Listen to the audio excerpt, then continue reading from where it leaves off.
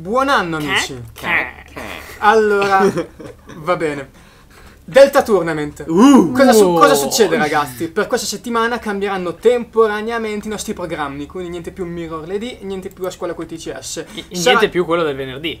Già. Esatto. Sarà dato interamente spazio a questo torneo. Contesto: AOS e Aragorn sono affrontati in 5 match all'ultimo sangue. E questo è quello decisivo, il quinto.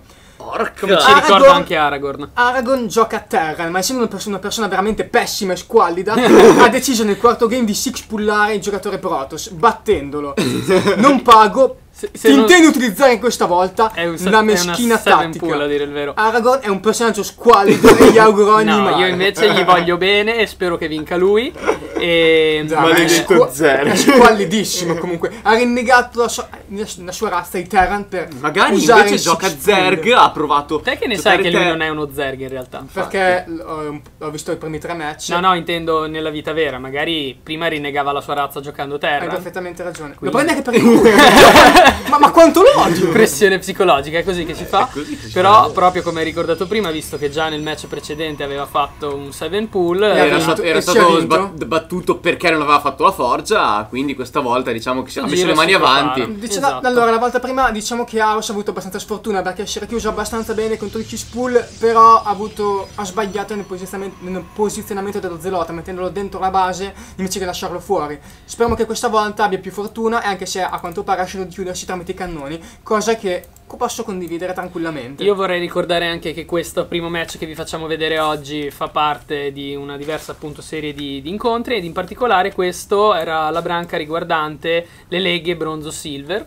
Quindi non c'è white esatto, sì, ma dei giocatori in attesa. Questa in particolare è proprio la finale del best of 5 che hanno fatto, che è stato proprio fra Aragorn e AOS. Esatto. Per il Delta Tournament per bronzo e argento. Adesso attenzione che chi vincerà?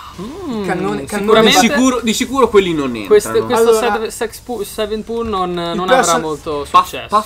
Via. Okay, quella pessima persona di Aragorn se ne torna dritto in base con la coda fra le gambe, sottolineo pessima persona.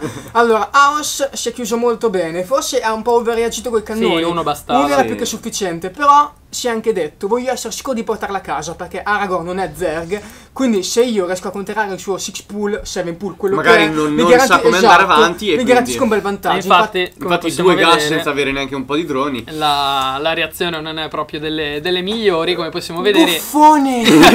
Invece di buttarsi istantaneamente sul dronaggio pesante, decide di sprecare quei pochi droni che aveva per ulteriori, cioè con per degli sprecare edifici, ulteriori droni nel gas. Quindi non è stata la mossa giusta, quando purtroppo, come vi avevamo fatto vedere nel TCS 74, quando una persona uno Zerg fa un 6, 7, 8 oppure 9 comunque pull, un all-in iniziale è difficile riprendersi. Continua a prenderlo per il culo, ma smettila! E io spero. Va bene, comincia a tirare fuori il caso necessario. Sono contento. Vai un attimo nella base del Protoss, nella linea mineraria. Ecco, forse al momento hai la linea mineraria poco saturata. Però dai, ci sta lavorando. Sì, qualche altra piccola sonda potrebbe farti comodo, però per il resto per ora è perfetto. Mentre io vorrei dirti che tu non hai assolutamente il buon numero di droni, dovresti averne almeno il triplo.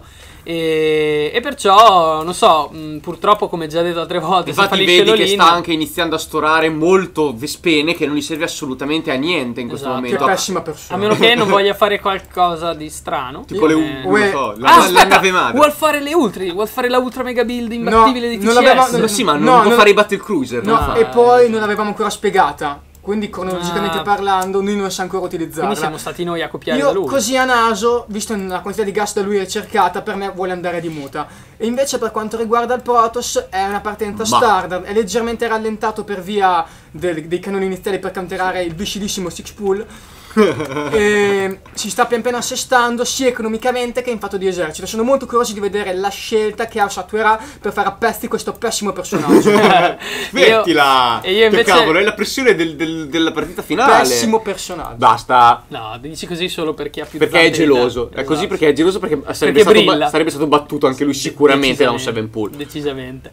Tanto vorrei veramente notare che è una build piuttosto particolare, perché questa camera evolutiva forse l'aveva fatta in risposta. No, lui gli ha detto carry e lui ci ha creduto e si è esatto. fatto veramente. Sì, infatti si sta facendo un imbalatore. Uno Certo, crawler. contro i mass carrier l'impalatore non è esattamente, cioè lanciaspore, l'imbaspore non è esattamente la cosa migliore da fare. Qui diciamo che stai accumulando un po', potevi usare Questo cos'è? Allora, È un trigate robo scusa, praticamente questo. Meryl, vorrei dare un'occhiata a cosa sa AOS dello Zerg. Niente. Ok, Niente, AOS. lui invece sì, Niente, beh, poco quello, niente. quello di prima, quindi non Allora, è che... AOS, un piccolo appunto molto importante. Te scegli di andare di fatti a fabbrica robotica forse per l'observer e poi magari per switchare a immortali o colossi per porre delle blatte, chi lo sa.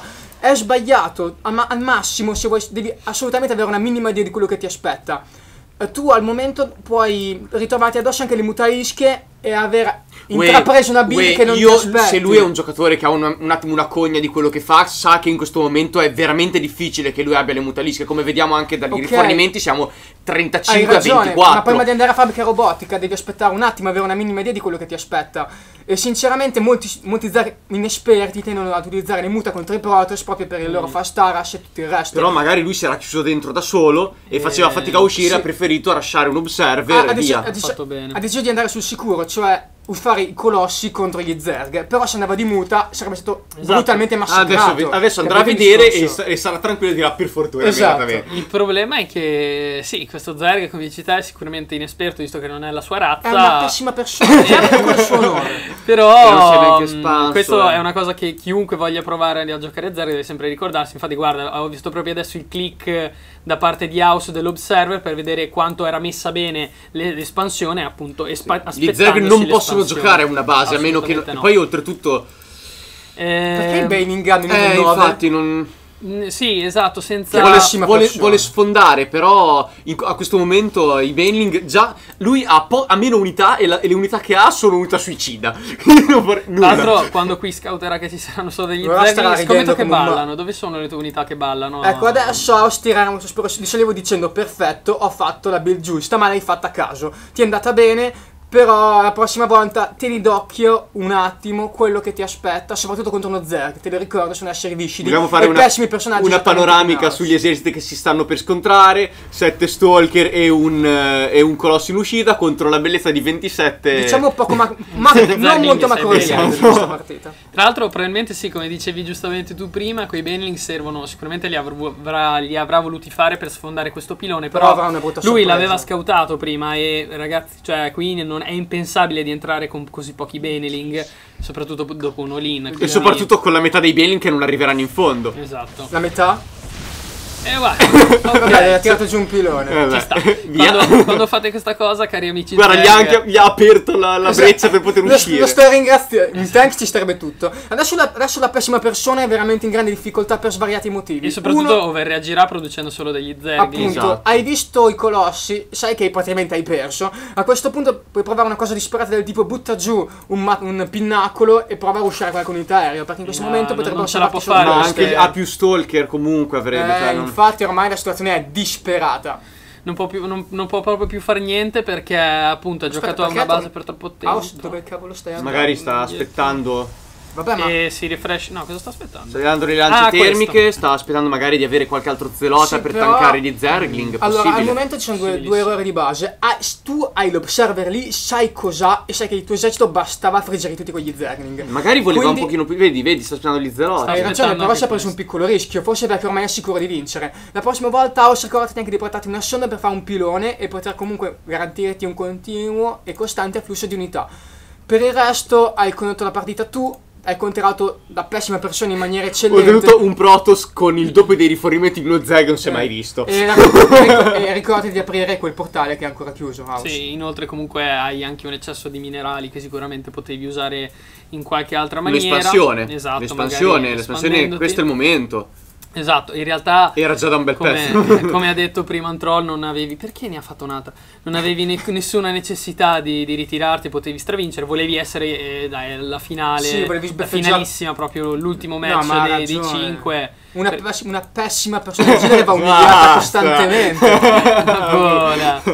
Te avresti solo perso contro avresti perso contro un 7 Pool sicuramente. Ne sono certo.